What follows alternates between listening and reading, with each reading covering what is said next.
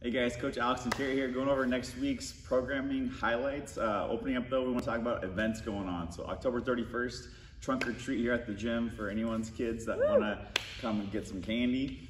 November 12th is our Chateau anniversary party at 20 Corners. We're renting out the banquet hall. We want everybody there, you and everybody, okay? And then January 15th is our competition coming up. So 3 big events happening. But Monday, we're starting off with pause back squats. It's our 3rd week of this. So the tough 3rd heavier week, and then we're gonna stop doing pause next week. The WOD is gonna be CrossFit Open 19.1. Pretty awesome, tough workout. 15-minute AMRAP, 19 wall balls, 19 calorie row, as many rounds and reps as possible. Tuesday, you guys, we got our overhead press cycle. We are done with our pause and we're moving on to just a normal overhead press cycle. So week 1 on Tuesday, our workout has different movements in it as far as like barbell movements. So it's gonna start off with 10 power snatches, lightweight, 20 box jumps, 4 toes to bar. Next round is, and this is 4 time. Next round is 14 push press, same weight, 16 box jumps, 4 toes to bar. I'm gonna add a little bit of weight and go up to 18 push jerks, 12 box jumps, 4 toes to bar, and then 22 sumo deadlifts, so sticking at that heavier weight, 8 box jumps, 4 toes to bar, and then back the same thing going backwards. So then going back to the push jerks, push press, and ending with a power snatch. So kind of spicy, super fun. Make sure to get it on Tuesday. Yeah. Wednesday, power clean plus squats, queen. Power clean plus squat clean cycle, week 2.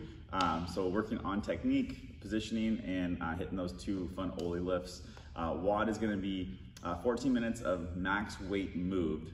We're gonna have 3 cleans, so squat clean, 5 ring dips, and then 100-meter run or row. You're gonna choose whatever weight you wanna use for that squat clean. If you guys, or those 3 squat cleans, if you guys wanna change the weights throughout, it's just max weight moved in that 14 minutes. We're gonna end with some skill work too.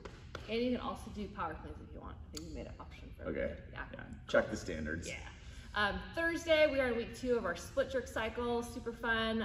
Make sure to get in for that. And then our workout is a chipper style, so it's gonna start off with a lot, basically a lot of reps. I think they're in the 70, 60 range, but double unders, we have alternating goblet lunges, we have overhead plate sit-ups, push-ups, strict pull-ups, handstand push-ups, and then a couple rope climbs for you guys, so. Friday, deadlift, week 4, getting decently heavy on this, so definitely get in for deadlifts. The WOD is gonna be a 14-minute AMRAP. Every 90 seconds for max reps, you're gonna do a 15-foot handstand walk, or you guys can modify to a wall walk, or I guess 2 wall walks.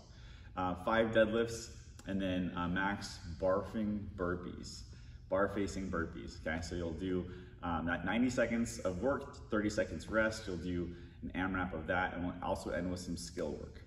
And then Saturday, you guys, we have our partner workout. Each partner is gonna open up with 2 minutes max calories rowing, and then they'll switch. Partner 2 will do the same thing.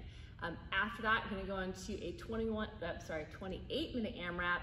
1 person is rowing at all times for calories, and you guys are alternating, taking turns on this remaining AMRAP of double dumbbell, so 60 double dumbbell box step overs, and you got 60 double dumbbell thrusters, we got 60 dumbbell sit-ups, 40 pull-ups, 40 dumbbell renegade rows, and then reps go down a little bit, 40 box step overs, 40 thrusters, 40 dumbbell sit-ups, and then the reps go up a little bit, ending with 60 dumbbell renegade rows. So lots of awesome things happening this week. Workouts are spicy and different and fun. Make sure to get in.